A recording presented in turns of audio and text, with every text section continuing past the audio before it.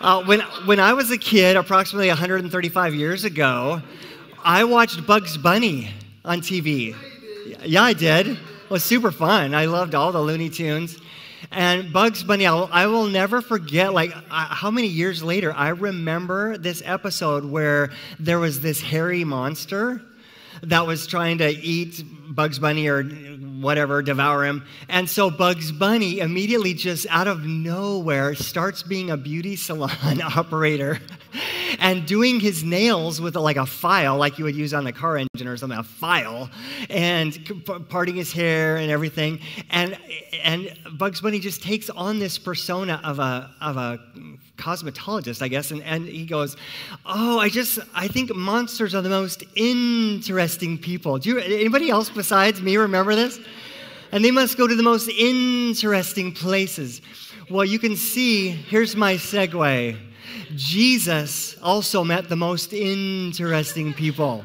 That was it. That's the whole connection. Not really much spiritual in that. But I was just thinking how Jesus hung out with a lot of very interesting people, all different kinds of people. He hung out with the respected, for example. So he hung out with the Pharisees, who were some of the most godly, Bible-believing, Bible-obeying people. Jesus hung out with other Jewish religious leaders. But he also hung out with the hurting, with people who were blind or crippled or lame, or people who were grieving a recent loss in their lives. Jesus was with those people and ministering to them. Jesus hung out with the outcasts. And we heard a little bit last week from Pastor Christian about the people who were lepers, people who in Jesus' day had the skin disease that made them an outcast, like they could not even be around their friends or family. Jesus touched the lepers. And I was doing some reading this week, and I realized that was one of the most frequent healings he did. You hear that over and over, that he healed someone with leprosy. And I think just shows the heart of God, how he is for everybody. Jesus hung out with the despised as well. The people around Jesus hated tax collectors. Unlike us, we love tax collectors today. But in that day, it was like sinners equals tax collectors, because they were kind of bad. Okay, they were. And Jesus hung out with other notorious or famous or immoral sinners, people that his society had labeled sinners. So we're going to look today at some people that Jesus was hanging out with. Would you turn with me in the Bible to Luke chapter 7, verse 36? Luke 7:36. We read from the NLT, so if you got it on a smartphone or tablet, choose that, and then you'll be reading the same one. And I love it when you get out the Bible, because then you can see what comes before, what comes after. You can take notes, all that stuff. And I believe God's going to speak to you. So now, this incident is often confused with another incident where the other gospel writers, Matthew, Mark, and John, they talk about a similar incident with Jesus, but this one is something that happened early in Jesus' ministry. Okay, so very early in Jesus' public ministry as an adult. And here's what happened. Verse 36. One of the Pharisees, who we later find out his name was Simon, asked Jesus to have dinner with him. So Jesus went to his home and sat down to eat. So there's a little hint in there how we know. One of the reasons we know it was early in his ministry, because he's still hanging out with Pharisees in a nice, friendly meal. So eventually, the Pharisees, not so good when it came time for the cross. But here he is. This Pharisee has said, "Hey, why don't you come on over?" And literally, that word, when it says that in the NLT, he sat down to eat, literally the word is he reclined at the table. So in Jesus' day, if you were poor, you sat on the floor. If you were more well-to-do, you leaned on cushions or like a little low, 6 inches off the floor kind of thing, couch around a table. So you'd lean on your left arm and eat with your right. And everyone, it was just a very relaxed, very family, socially oriented kind of a feeling. So he was at an affluent home.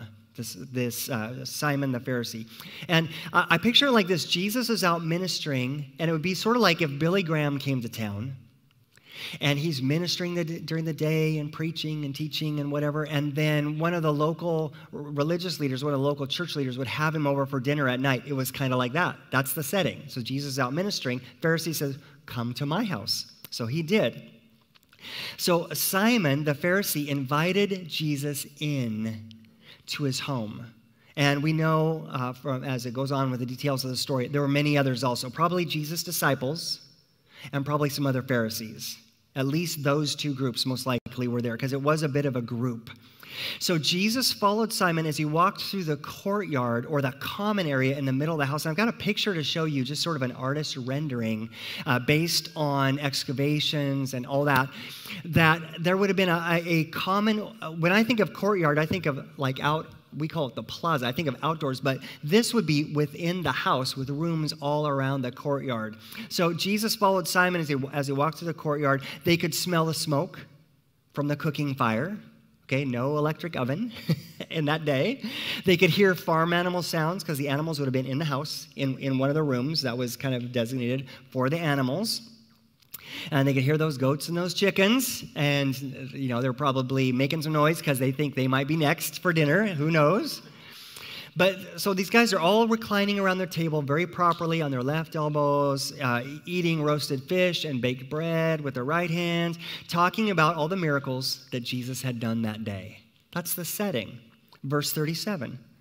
When a certain immoral, or the word could be said sinful, woman from that city heard Jesus was eating there, she brought a beautiful alabaster jar filled with expensive perfume.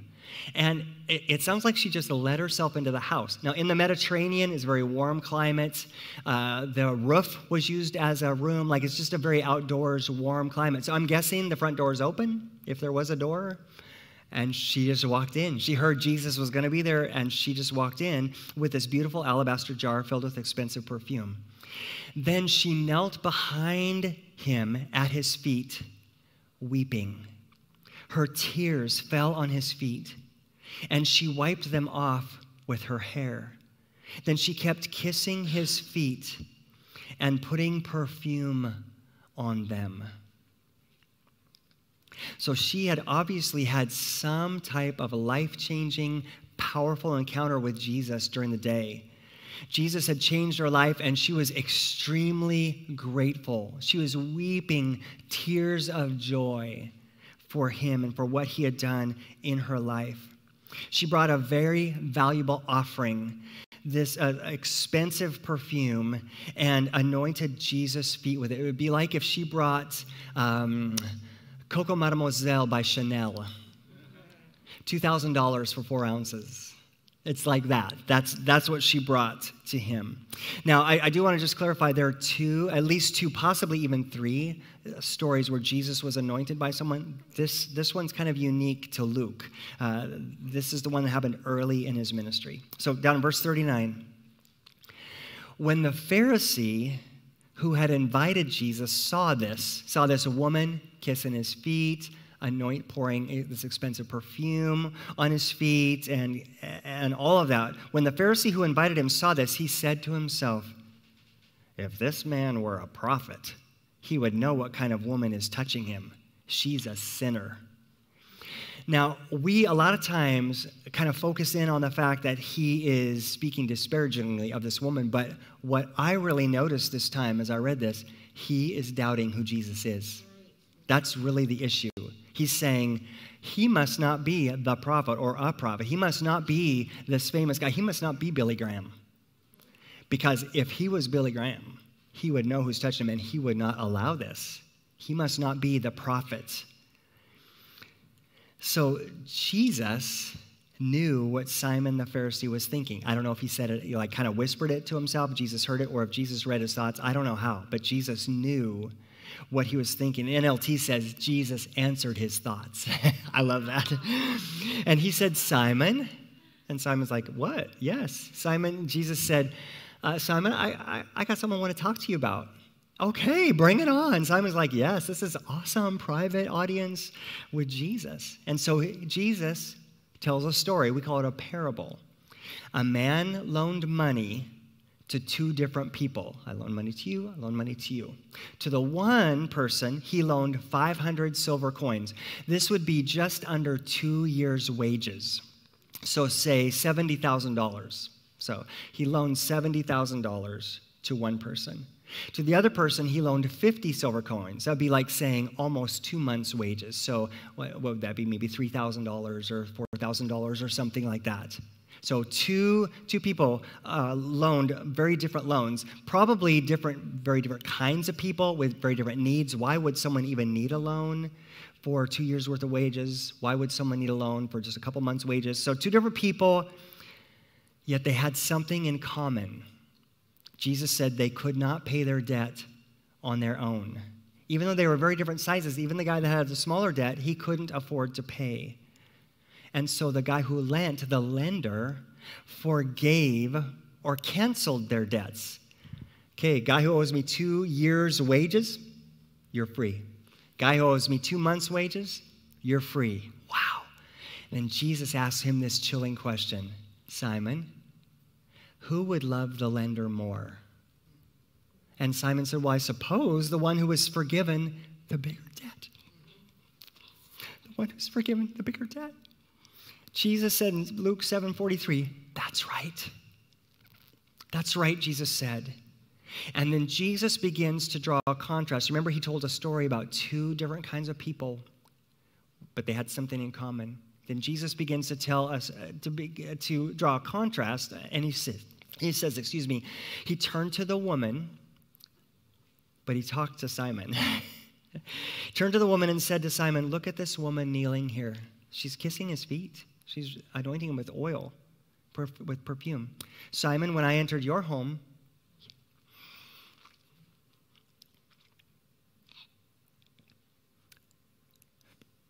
you didn't offer me water to wash the dust from my feet, but she has washed them with her tears and wiped them with her hair.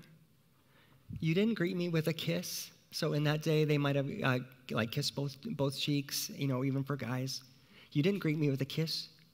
But from the time I first came in, she has not stopped kissing my feet. You neglected the courtesy, Simon, of olive oil to anoint my head, but she has anointed my feet with rare perfume. I tell you, her sins, and they are many. I get it. I get what you're thinking, Simon. Her sins are many, but they have been forgiven. So she has shown me much love. But a person who is forgiven little shows only little love. Wow. Then Jesus said to the woman, your sins are forgiven. I already told you that when I ministered to you earlier. Your faith has saved you. Go in peace. Wow. Who are you in this story? There's two people here. Simon lived a very godly life. He followed all the rules, and that is very good. I would say that Jesus probably had the most in common with the Pharisees in terms of beliefs and practice. He followed all the rules. Simon was famous for helping others obey God's law. The Pharisees did a lot for their country, actually. They helped people follow God. But Simon, he did not think that he needed much help spiritually. Pretty much got it going on, if you know what I mean. He probably thought of Jesus as a peer or as a friend. I'm just going to have a friend over to dinner. It's an honored friend, but still a friend. And Simon invited Jesus into his home. So are you Simon or the sinner? The sinner lived a wild life. It's possible that she was actually a prostitute, that this was a euphemism, that she was a sinful woman, a notorious sinful woman. And that made her famous for different reasons. So Simon is famous for certain reasons. She's famous for certain reasons. But she had encountered Jesus earlier that day, and Jesus offered her a new life, eternal life. She put her faith in Jesus, and she found love, acceptance, and forgiveness that she had been searching for all her life. She found it in Jesus. She thought of Jesus not as a peer, but as a Savior, without whom she would be eternally lost. Later, a later church leader, Paul, wrote in 2 Corinthians 5:17, anyone who belongs to Christ has become a new person. The old life is gone. A new life has begun. And that's what had happened in this woman's life. She was eternally grateful to Jesus, and she demonstrated it. She did not just have a thankful attitude. She had thankful behavior. She expressed it. She demonstrated it by bowing at Jesus' feet. And she was just crying tears of joy, and she realized, oh, they're falling on his feet. She unloosed her hair, or loosened her hair, which was a sign of humility, and wiped his feet with her hair. So this is his dirtiest, his parts of his body that were exposed to the dust. Back in that day, no paved roads, no sidewalks. So he's just walking through the dust and the mud, and she's cleaning them off with her hair. She takes this, probably her most expensive treasure. It's worth a lot of money, breaks the jar, and pours the oil on his feet. Wow, she's demonstrating her gratitude, and that's the power of gratitude. The power of gratitude transforms you from someone who invites Jesus in, like the Pharisee did invite Jesus in, but the power of gratitude transforms you from someone who invites Jesus in to someone who pursues Jesus with all your heart. That's the power of gratitude. It can take you from someone who says, yes, I'm a Christian. I've invited Jesus in, to a person who's so grateful for what Jesus has done in your life that you pursue Jesus with all of your heart. You're after him. You're seeking him. You just want to spend time with him. You want to hear his heartbeat so you can do what he wants you to do and be ready to go where he wants you to go. That's a very different person. The Simon or the sinner. The woman in the story outworships all of us, myself included. She outworshipped all of us that day. So many times you hold back from really entering into worship because you're so concerned about what people around you might think. You're asking yourself, like, well, what if the people around me think I'm too emotional? Or what if they think I'm not acting very dignified? Or what if they think I can't sing? Or I have no rhythm? Or what if the people around me are thinking, wow, I don't really know how to say fancy prayers? Have you ever really given sacrificially, generously to Jesus your time, your talent, or your treasure? That's a worship. Have you ever given Jesus something as valuable to you as a little jar of Coco Mademoiselle by Chanel? Have you ever given Jesus something that you valued that much? There are people in the Bible who gave Jesus their child. Hannah said, if you give me a son, Samuel, I will give him to you. She gave him her Coco Mademoiselle. She gave the most valuable thing that she had. Maybe you're afraid that you're going to miss out on something if you give something financially, or you give your time. Or maybe you're afraid you won't be able to pay your bills. Well, then probably don't quite yet know God. Because when he pours through you, as you know, he makes it up. He just does. God is not a taker. He's a giver. So there's a very predictable action step after reading this Bible passage, seeing the woman's example. It's obvious what we're supposed to do. Be like the woman. Just kneel at Jesus' feet, give him everything, express your gratitude to Jesus through extravagant worship. But in reality, that's not as easy as it might sound. It may be very uncomfortable. You can try to hype up your gratitude, so you can be just as hyper as her, crying, perfuming, wiping, all that stuff. You could try to hype it up, but you can't just flip a switch and suddenly become an extravagant worshiper. So that's sort of an outcome. But what you can do is an input. You can meditate on what Jesus has done for you and who you would be without him. That's what she was doing. She realized, oh, wow, I was on the path of destruction. Wow. And she realized now she's on a path to eternal life. Jesus is the greatest extravagant giver who ever lived. He is God, God the Son. He left heaven where everyone praised and adored him. Everyone obeyed his slightest word or command to take on flesh and bones, walk among us, where everyone questioned every little thing he said or did, even when it was good and helpful. They questioned it. They challenged him. They doubted him. Surely this can't be a prophet if he doesn't even know who that woman is. That's such.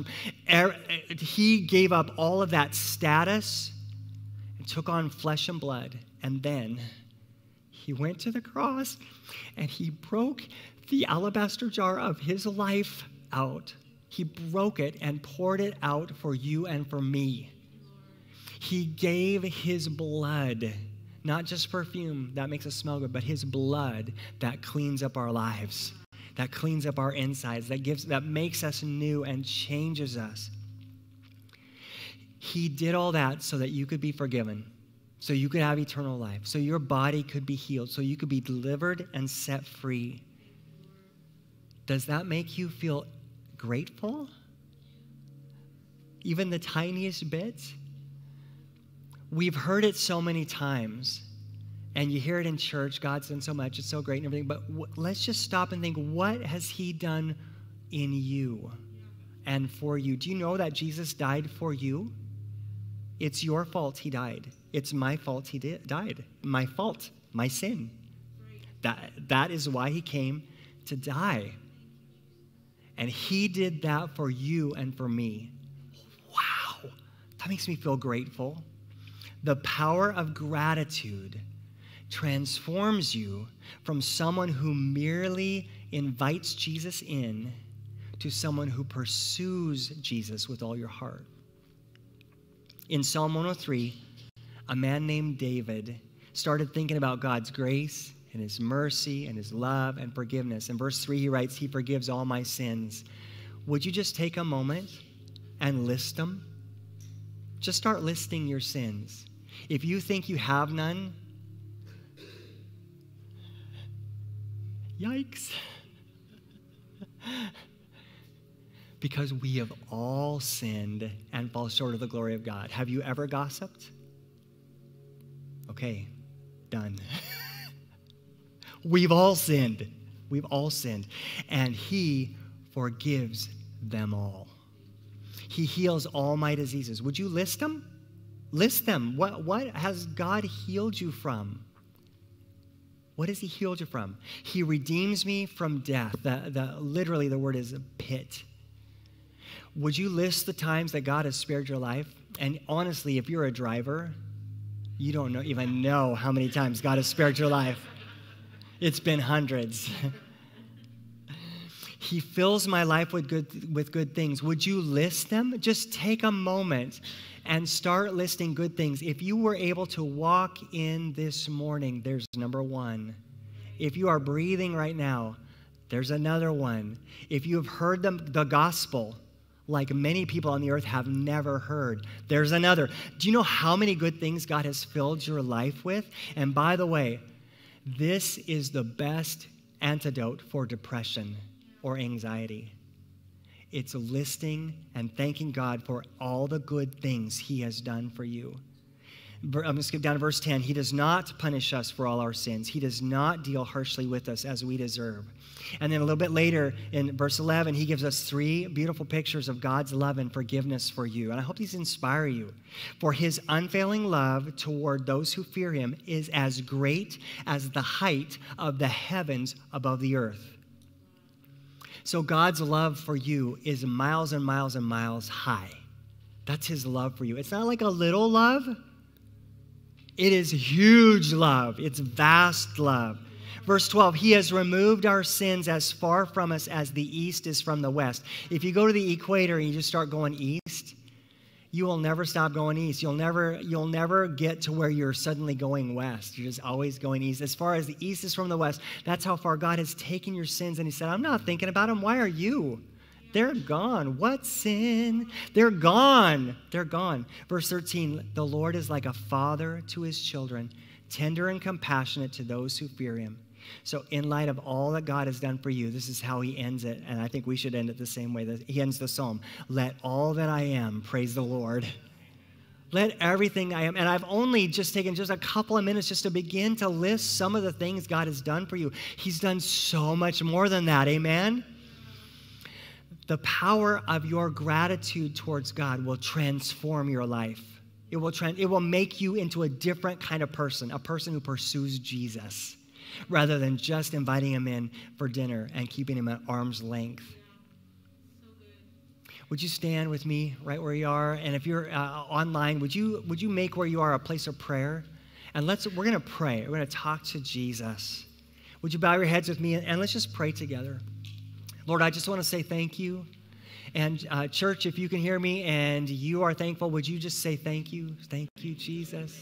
Thank you, Jesus. Thank you, Lord. Lord, we thank you for every good thing that you've done. We know, Father, that every good and perfect gift comes down from you, the Father of lights, who never shifts or shakes. We praise you. We thank you for every good thing. You've healed our diseases. You've forgiven our sins. You made us new. You're delivering us, Lord. Thank you, Lord. Thank you for everything you've done. Thank you for everything that you are. Lord, I pray that you would help us to be truly grateful. I know that my message alone cannot make a people grateful. But your Holy Spirit working in our hearts, reminding us of what you've done and who you are, that can change us. And so I pray, Holy Spirit, that you would come, that you would change us, that you would work in us and make us truly grateful people. May we become extravagant worshipers. May our demonstration to you, our expression to you be extravagant. May we be the kind of people that sit at your feet and cry tears of joy and bring you our most treasured possession, our costly oil, our son, our everything to you, Lord. May we be that kind of worshiper. Lord, may we have a church, a congregation of extravagant worshipers. Lord, in Jesus' name, if you would like Jesus to transform you from just where you are to being an extravagant worshiper, would you just raise your hand? And my hand is up first. I want to be a more extravagant worshiper. Yes. So Jesus, you see our hands. Send your Holy Spirit. Pour out your Spirit on us. That next Sunday when we gather, it's different. It's a different place. Because we are crying tears of joy in your presence. That I pray that this week as we're having devotions, as we're reading your word or praying to you, that tears of joy would come because we're beginning to understand how high, deep, wide, and long is the love of God for us. Help us, Lord. Help us, Lord. You can put your hands down. While we're still praying, I just want to invite you to put your faith in Jesus. I don't know if you've already done this or not. I don't know every person in the room. I don't know where you're at. I don't know every person online where you're at. But I want to ask you and I want to invite you to put your faith in Jesus, just like the woman in the story did today. She was not questioning, oh, I wonder if he's the prophet. I wonder if he's who she experienced him. I want you to experience him. I want you to have that experience for yourself. How do you do that? Turn from your sin, turn your life over to God, and let him lead. Are you ready to do that today? Are you ready to put your faith in Jesus? Everyone's on a journey, and there's at least a couple of you here today that today's your day. If you're ready to put your faith in Jesus, become his apprentice, live for him, would you raise your hand? If you're in the room, raise your hand. And online, would you raise your hand to God? He can see you. And I want to just lead you in a prayer. Would you repeat after me and say it to Jesus? Jesus, I invite you into my life.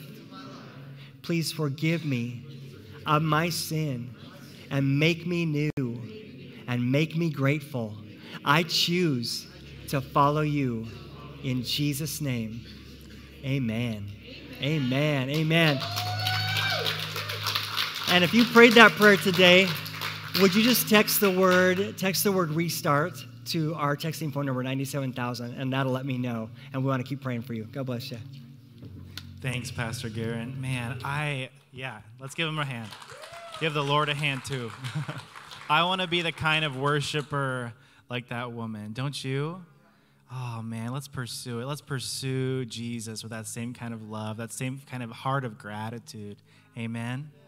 Amen. Well, again, if you're new with us, would you just either text GREET to 97,000, or you can fill it out on the Connect card in front of you.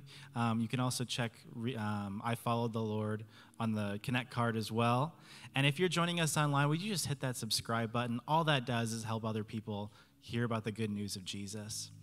And for those of you who are staying, we would love your help. We just need to take a couple of rows out of the front to make room for Together Nights tonight, which you're all invited to, tonight at 6 p.m. I love you guys, and I will see you all next week.